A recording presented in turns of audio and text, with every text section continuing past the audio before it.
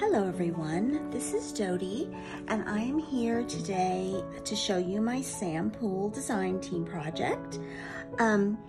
I have made a string tied journal. It isn't bound in the sense that it's in a book binding. It is a journal that is held together with hemp, and I really just love this journal. I just have had so much fun making it, and it is really a potpourri journal. It is a journal that has sprung from a lot of inspiration from many different journal makers that I have encountered along the way. I would say my first inspiration is Suzy of Shabby.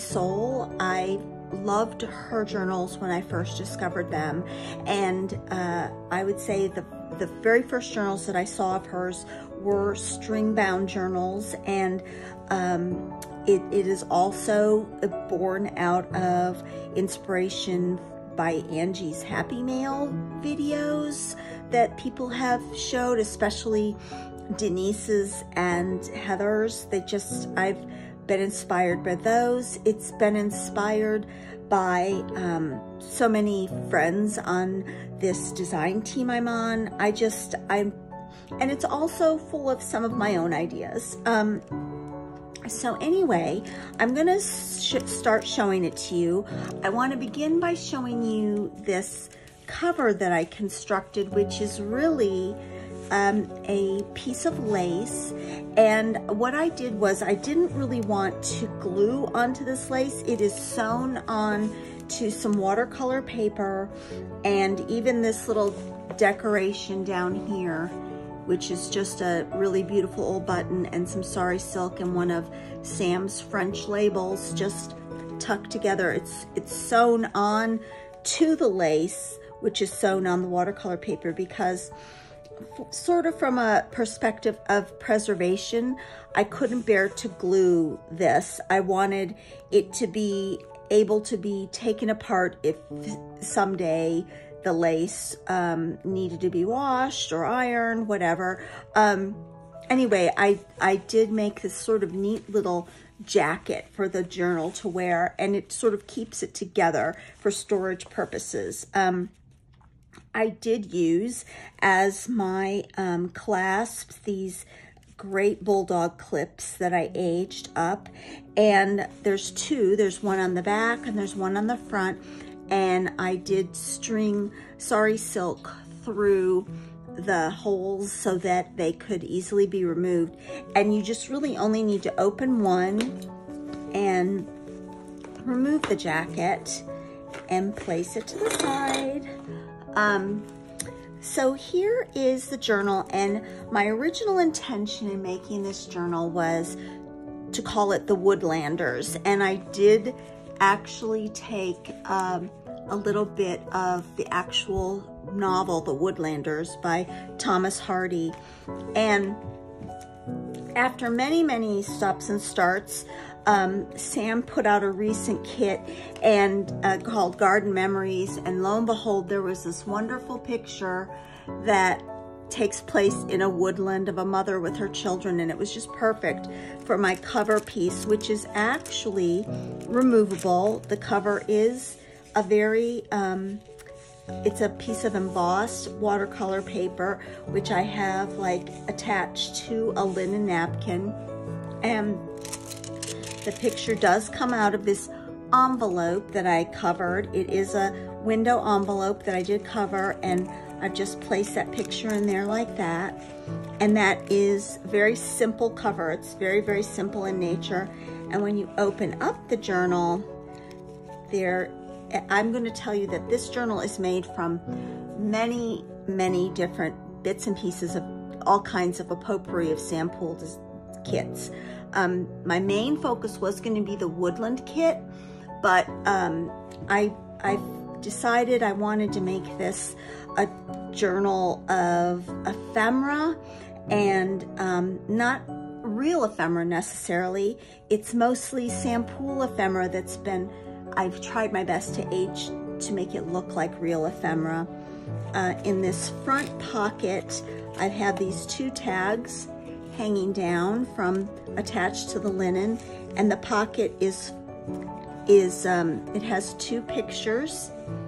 That this picture has a lovely tea-stained back, piece of linen at the top, and then this picture, I've just sort of had some leftover paper from I think the Portrait des Femmes kit of Sam's, and I just sort of wadded it up and stapled this picture, another woodland picture, to that piece of paper and tucked it into this net pocket that I made.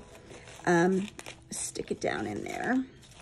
And then on this page, this is one of the, this page is one of the pieces from the French Bureau kit, which is one of my favorite for bases. I love using the French Bureau kit to get ephemera to use to age up, but I decided to turn this one into a pretty sturdy page. And on the page, I did make this is a real pansy that I pressed from my flower box. Here is one of the Portrait des Femmes journaling cards. I love her. She actually, I think I'm going to use her in a Halloween book, but I love her. She's very haunting. And then this is from the French Greens kit. And what I did was I took the front of an envelope that she had in a scan, and then the back, and I put them together and made a whole envelope. And then what I put inside the envelope was some of her Polaroids with the lovely old vignettes that she's created, and just a little piece from, this is from Still Life. I love this music, I love the font, and I just put those together in this faux old envelope that I sort of created, and I did line it with an invoice, or actually I printed on the back of it from an invoice. And let me see if I can get it in here without it being caught. And then I've just put those together like this, and I tied a little crinkle bow at the bottom and just stuck that on this French Bureau piece. And then of course this piece right here comes from the Woodland kit. I love the Woodland kit. I do love the Woodland kit. Give me a second. I'm gonna pause for just a second. My battery's running out. Hold on. Okay, so this page right here does come from the Woodland kit.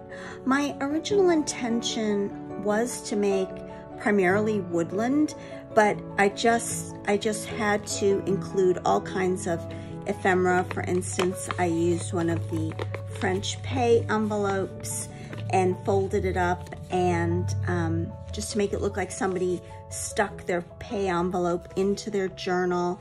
Here's one of the lovely Polaroid ephemera pieces that Sam has. I love those pictures, and I've never really used them extensively, but I really tried with this journal to use them.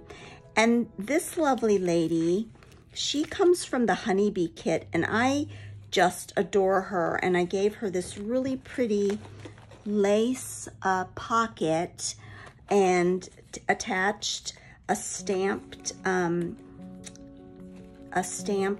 tag. And here I put in here, this I made in my last project, which was my snippet book, and I took her out. It's her little mini me, and I thought that was fun to put her mini me in the pocket, and just a coffee stained, very simple tag with some pressed violets on there. And then when you turn the page, the back of this page is actually just a piece of corrugated cardboard, which I've placed one of Sam's invoices from the French Greens. It's a really pretty one. It's a really beautiful greeny blue color. And then I just had so much fun filling these pages up with all sorts of things. For instance, just a scrap of embossed watercolor paper, just a bit of old ephemera, a music sheet. This is a hymn from my hymn book, and what I did was, it's white and I printed it with some foxing, and then the other thing I did was, this is one of, these are one of Sam's kits. These come by themselves, and I just love these tags. They're like receiving tags, and or bills of lading kind of, and I will list below all of the different kits I use. There's a whole bunch, so I need to go back and find all the kits I use. And then just this pretty piece of green paper. That's some paper that I just love and I just sort of have hanging around. I just thought it looked pretty, all sort of stacked up on itself. And I put this little girl, I'm gonna get this, it's stuck to this net. There we go. And I love this picture of this little girl right here. And what I did was, here's one of my inspiration pieces. This is a lovely Lottie's inspiration.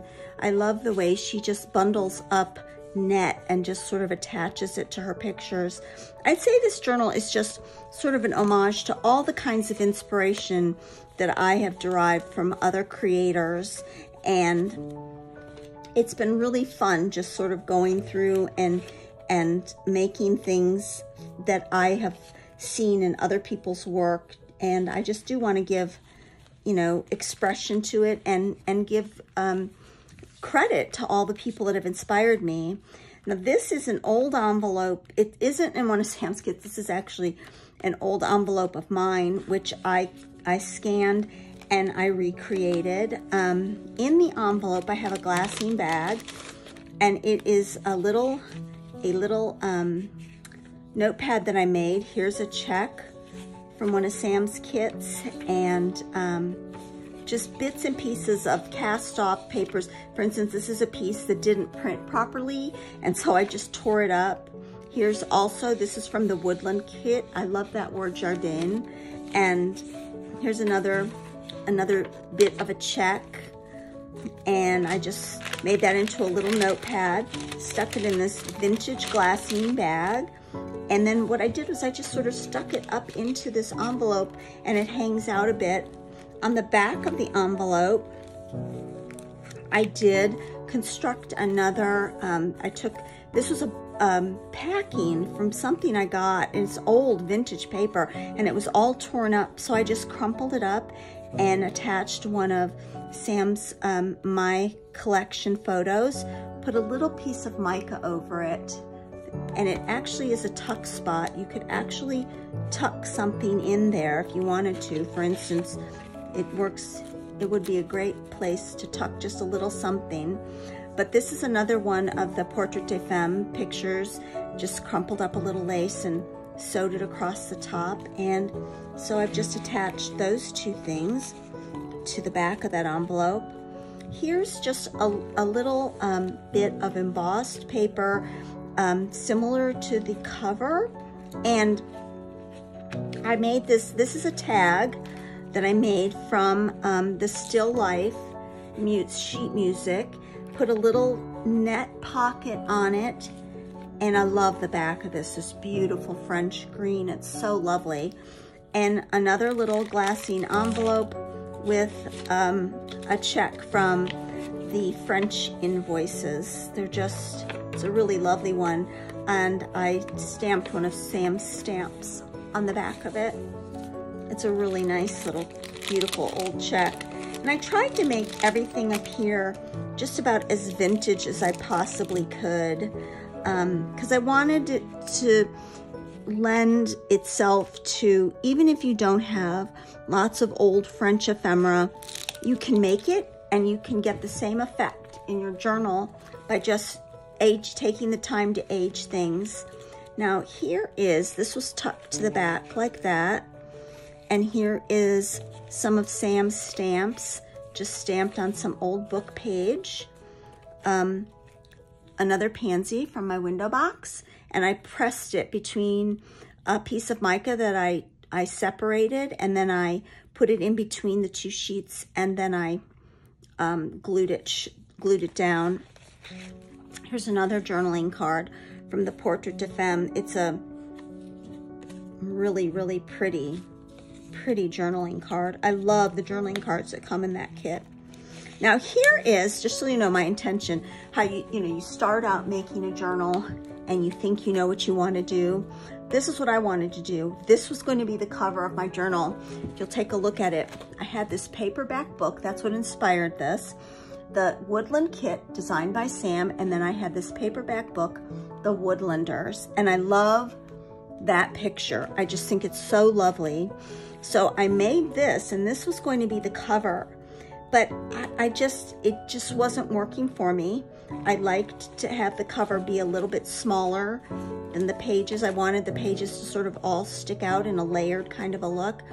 So I put it in the book, and I love it, and I covered it with some netting, gathered up, and just like with the cover that I sewed on so it could be washed and removed, all the lace on here has been sewn on. It hasn't been glued down. The button is sewn on. All this is sewn on, or in this instance, this is pinned on with this rusty safety pin, this clump of lace, and this clump up here with the button. It's all sewn down, so it's not permanent. It could all come off and be used by someone or washed if it ever got dirty. You turn the page, and here is another little pocket made from vintage lace, a little bit of coffee filter ruffle there, and it's packed. And here's the title page of my paperback book, and I just love the simplicity of that.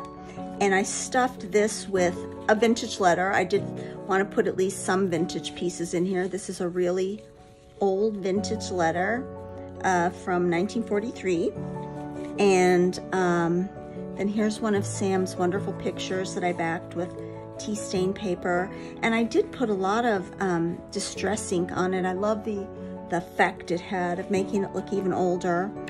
And one of Sam's wonderful Polaroids, and then this is something I got from Morrisita. It's an old French telegram, which I was able to copy and reproduce. It's not the original, but I copied it onto newspaper paper, that gray newspaper paper, and it came out really good. It looks just like the original. The only difference is it's a little bit sturdier. The original is very, very fragile. And then this is a frame that I have in my digital stash, and I use it a lot. I really love it. And I covered the opening with some mica, put a little bit of coffee stained sari silk up there, and then here is from Garden Memories, I believe. It's just the loveliest piece of paper, and I love these two little girls. I turned them into a pocket. Here's another one of the Portrait de Femme ladies. Isn't she wonderful? She could also be Halloween. I think you're going to see her in my Halloween journal. But I made this lovely pocket, and in there I have put a vintage invoice, which I copied and aged. I tried to age it up I tore it, I stained it. I do love the way it turned out.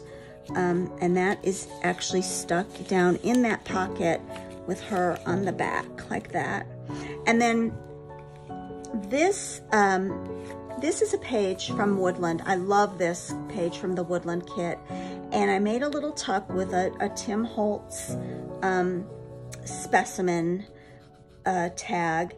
And then this lovely, lovely picture of a family from the Garden Memories. And I stamped it with, there's a little glare, I stamped it with one of Sam's stamps. And I thought this was so perfect. April 22nd, 1890. It actually looks like it could have really been there. And then I backed it with page from the Woodlanders, my novel, my paperback novel that I'm ripping apart to make this journal. And some lovely sari silk right there. And here we are in about the middle of the journal. And this is another one of the snippets I made for my last project. And she comes from the Honeybee kit. I just really adore her. This comes from the Noir kit, and I just love these snippets and how they turned out. These words come from the Portrait des Femmes kit. These are my new snippets. You know I've gone on in my previous videos about how much I love the snippet collection. Well, this is my new. These are just going to be as used as the snippets are. This is a little fabric pocket, and she fits down in there. And then what I did was I made a little Velcro spot so that this would stay closed. This picture also comes from the Woodland kit, and I just love it. I just love the look of it. And I put a little piece of lace on the back, this really neat old lace, and made a little tuck spot. And of course I included one of my Sam Poole staples, the little tiny French envelopes, and inside there I stamped one of Sam's stamps on just a little piece of avocado dyed paper that I had, and it's just like in this little secret tuck spot right here, and it stays together with that little piece of Velcro so that it doesn't flop open all the time. Here's a kind of a half page, and once again I've used one of my snippets that I made in my last project. So I mean, the beauty of the last project was I was able to use it quite extensively in this journal. It just fit right in. This is another piece from the French Bureau, and I made that into a tuck spot with a tag that I collaged from several different pages from Sam's kits. And here's another one of the French invoices that I copied front and back and tried to age up and make look old. And it feels, I mean, it's thin, it has the feel of an old document. I just really had fun sort of recreating old documents. This is another old envelope from my own collection that I copied, and I think I did a pretty good job of. It had a big tear out of it, like somebody obviously had saved the stamp and torn it off. And so I just, I filled it in. I put it on a little piece of coffee dyed paper. I put some special kind of raised paper. It's a really neat kind of textured paper. A little bit of sari silk, a butterfly, and I made this slide of these little children, and this is one of Sam's pictures from one of her My collection, and I just love how this envelope turned out. But inside the envelope is another snippet from my earlier snippet sojourn that I took this earlier this year, and she comes from the Woodland kit. All of this is made from the Woodland kit. This butterfly comes from something else, but I just love how that snippet turned out. I added a little net at the back to sort of strengthen that doily I used, but it just fits right in there, and I let the word apothecary kind of stick out. Another pansy from my, I'm gonna turn up my light here and make it so you can see better. There we go. Another pansy from my garden, or not my garden, my window box. And here is a little pocket made from a vintage book page, and just a tiny little journal from all the different little bits that I've been sort of tearing about, and old pieces of lined paper that you can write on. So here's a little place you can write, and once again it's made on a page I collage, just tucks up in there. I love this page. This might be, I don't know, there's several pages in here, but this might be my favorite. This page is, this is one of Sam's stamps that I did stamp on. I did stamp on the, on some linen, And here are, this is one of my favorite. I think I'm gonna put this in every journal too. This picture of these two sisters. I love this. And this comes from one of Sam's kits, a lavender kit. And then here's a little clump of things that I put together. This tag of little children. And then one of, I used one of Sam's photo backs to back that, made a faux cabinet card. And here's a piece of Welsh hymnal that is my own, that I just love, that Welsh hymnal. And it goes together like that. It just sticks back in there like this. And then I place this little bit of lace at the top with some sari silk and a button. It's a really pretty button. So this page, I have a little flip over right here, is a really beautiful piece of lace. Just a really, really pretty piece of lace that I've made, you know, a vertical belly band. And then once again, I've put a little bit of old ephemera in here that I've made look old. This is something I got in a journal that I bought from my friend Leslie of Crescent Moon Journals, and I love it so much. Thank you, Leslie, for this wonderful piece of ephemera. But I've copied it. This is just a copy, and it really did come out nicely as a faux piece of ephemera. But this little bit right here, I do have one of the pieces, the pictures, the Polaroids from Sam's. This is the new Garden Memories kit. Oh, I love these Polaroids. I just love them. And I made this little journaling card. It's actually a sort of a flip up. And I just sort of put it over the top here, like that. And this page has another pocket. This comes from Woodland, right? This piece and this bit of lace is just, I just love this old netting. And once again, well, this one is glued down a little bit. Here's another one of the snippets I made, and another aged